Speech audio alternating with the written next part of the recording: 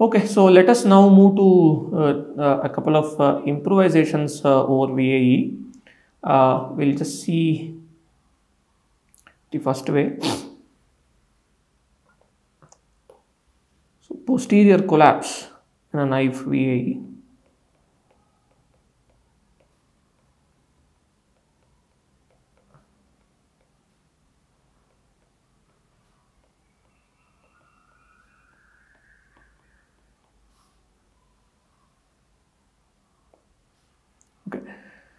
Consider what is happening in a VAE. So there is an encoder network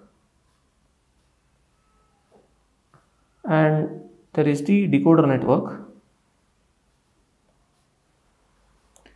Given an x, this would give you q phi of z given x, the parameters of q phi of z given x. And the decoder will take a z, which is a sample from that q phi of z given x, and produces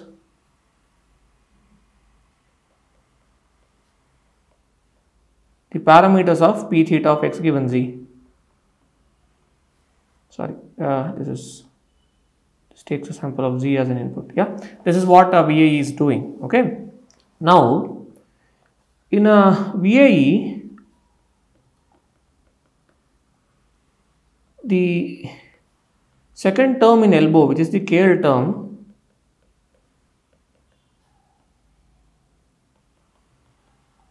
which is the KL between q phi of z given x and p theta of z. So we removed the dependency on p theta, so this is pz. So this is minimized, right?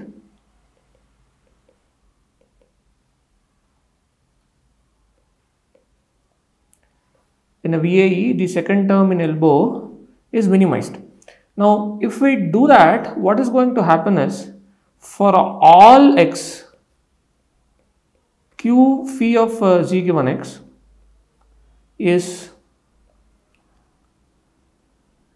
forcefully made to be the same as pz, whatever the distribution on the latent prior is. Okay, this can be, let's say, for instance, normal 0 1. Okay, so now for all x, we are asking the encoder to be trained in such a way that no matter what x that it sees as an input, q phi of z given x should be a normal distribution with 0 mean and unit variance, right? Okay, fine. So what is the issue with this? So if this happens, so this is called the collapse of posterior, because this is the latent posterior and this latent posterior is collapsing into one particular distribution for all x. Okay, now if this happens, think about it. What will happen in this situation is, the decoder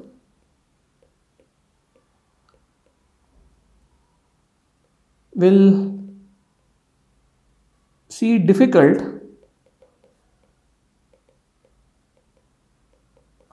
to differentiate between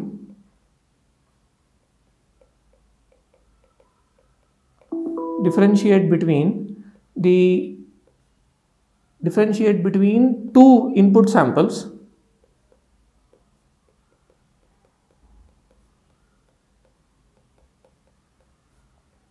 say xi and xj. So suppose I have two input samples xi and xj. The decoder will have it very difficult to be separating between xi and xj, because both for xi and xj, this is because q phi of z given xi will be same as that of q phi of z given xj. For both of these samples, the encoder will output the same distribution, which is normal 0 1, because the elbow, the second term in the elbow, is forcing q phi of z given x to be equal to normal distribution no matter what the input xi is. So which means that if you sample a point, so let's say that I sample a point, z1 or zi from q phi of z given xi, and I have zj being sampled from q phi of z given xj. So both of these samples are coming from the exact same distribution normal 0 1. So which means that the decoder will have difficulty in separating out xi and xj since both the posteriors are same for xi and xj. So this phenomenon is called the posterior collapse. Okay. Now, which means that the reconstruction or the first term, which is the reconstruction term in the VAE, will suffer because of this particular formulation. So what do we do is the question. Okay. Now, one way to reduce this is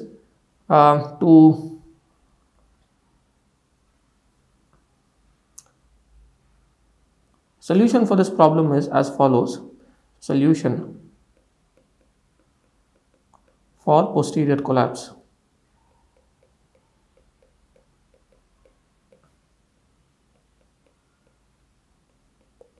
Collapse in VAEs. So recall that the loss function j theta of q phi in the VAE can be written as one, you have the reconstruction term, which is the first term, and we have the second term, which is the KL divergence between q phi of z given x and pz. Right? So this is the elbow in with the assumptions that we have made. So if you think about it, this can be looked into as the reconstruction term. So this is the reconstruction term. So why is this a reconstruction term? What is it doing? X is being taken as the input to the encoder, and you are getting a z, of course, after reparameterization, and z is going as an input to the decoder, and decoder is trying to reconstruct or get the data back from the z that has been given. So that is why the name autoencoder. So what is an autoencoder?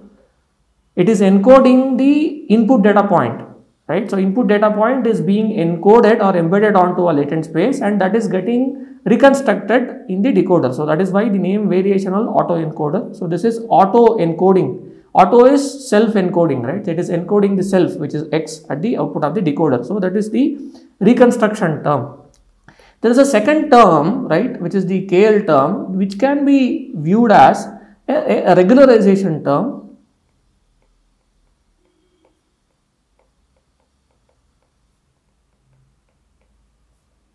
On z. So this is reconstruction term on the x space.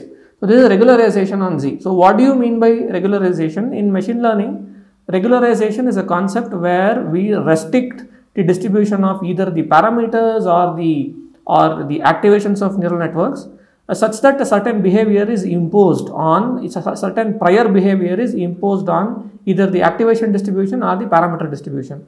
Now what are we doing here is, this is a naive autoencoder where we are simply asking the architecture or the system to reconstruct the data. But here we are saying the task is not only to reconstruct the data back, but also to ensure that the distribution of the latent space has to follow a particular prior distribution that we are imposing. So VAE can be looked into as an autoencoder with the regularization. So that is why sometimes people refer to these VAE kind of models as regularized autoencoders, because this is autoencoder plus a regularization on the latent space. Okay, so this term can be looked into as regularization. So whenever, so let me write that down. So VAE can be viewed as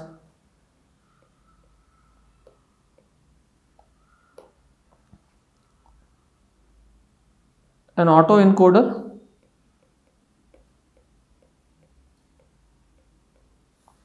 with a regularized latent space.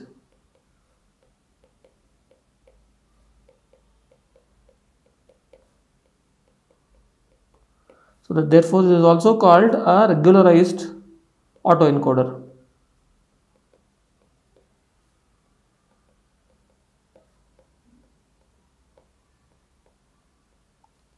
It's called the regularized autoencoder. So now whenever we talk of regularization in machine learning, we also talk of what is called as a regularization constant, okay, which will control the amount of regularization that will happen. So a typical regularized cost in machine learning looks like the following, right? Looks like, so we have some cost which we'll call as some L theta. There will be some cost plus some time, some lambda times some term on the parameter space theta, right? This is how a regularized cost will look like, where this is the regularization function. This is the cost function, and this is typically what is called as the regularization constant that will govern how much regularization is happening. So if you make lambda to be very high, then the model will get over regularized, okay. If you make lambda to be very, very small, then the model will simply overfit. So this is the classic bias and variance trade-off problem. So you have a trade-off. The lambda will trade off between the overfitting and underfitting regimes, which are the high bias low variance and low bias high variance regions, okay. So I am assuming that the audience here are aware of what regularized machine learning is and what is the bias variance trade-off. So if you look at the cost function of VAE in terms of a regularized autoencoding cost function, then it's obvious that the regularization constant here is missing, right? So what can be done is, we'll write that down. So in a VAE viewed as regularized autoencoder,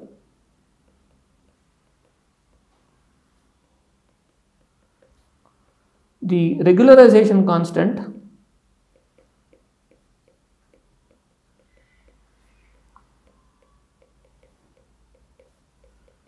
is absent, okay. So what does that mean? That means that there is no way that one can control between the overfitting and underfitting regimes. In other words, the posterior collapse that we just talked of, which is that all of the latent posteriors getting close to one particular distribution, there is no way that we can control that. A simple tweak that can be done to avoid this is by adding the regularization constant to the cost. So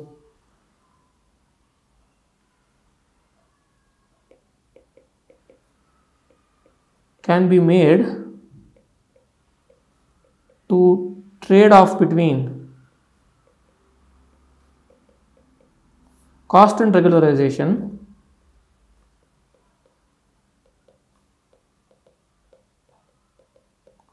by adding a regularization constant to the cost. So regularization constant to the regularization function, right? Constant to elbow. So this was a simple tweak that was done. So which means that you have j theta of q phi of, let's call this as j cap, the new cost is simply equal to, now we have the reconstruction cost as it is, but to the KL cost some constant beta is added, beta times the KL between q phi of g given x and pz, okay. So this particular formulation is what is called as a Beta-VAE, where beta is a number between 0 and 1. So with beta equal to 1, we will get to the naive VAE regime. So now what happens is, one can control beta. So beta is made to be a hyperparameter, a design choice. Hyperparameter. So now what happens is, higher the beta, So this implies, you know, you have more weight to the KL, which means this may lead to posterior collapse.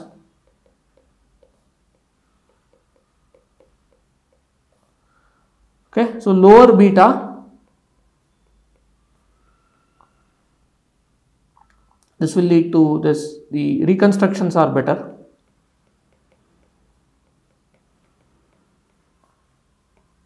Because the confusion between the posteriors of different input x's are lesser here. So what happens if, I mean, higher beta will lead to posterior collapse, which is fine, you know, but what is the advantage with the posterior collapse is that, recall during generation, the decoder has seen samples from q phi of z given x and construct the x back. Now we don't know q phi of z given x for any given x, right? So what do? Is we will assume that q phi of z given x is equal to p of z for all x. Only then the generation works, because we are sampling from pz finally during generation and giving it to decoder. So now, even though it might lead to posterior collapse, this will lead to better generation.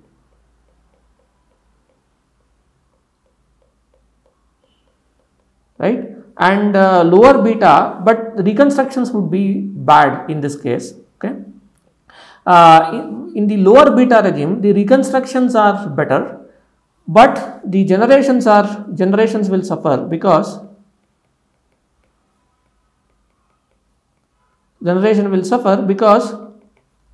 q phi of z given x is not made equal to pz by lowering the beta. So that is the trade-off that one will deal with different values of beta. So depending upon what is important for the given application, is it the embedding extraction or reconstruction or generation, depending upon that one would choose or tweak beta to suit the particular need. Okay. So this is about Beta-VAE. So typically in practice, when VAE is asked to be implemented, one would always implement a Beta-VAE with a beta term and tweak beta on a validation data to suit whatever the given application, the needs of the given application are. Okay. So that is how a Beta-VAE works.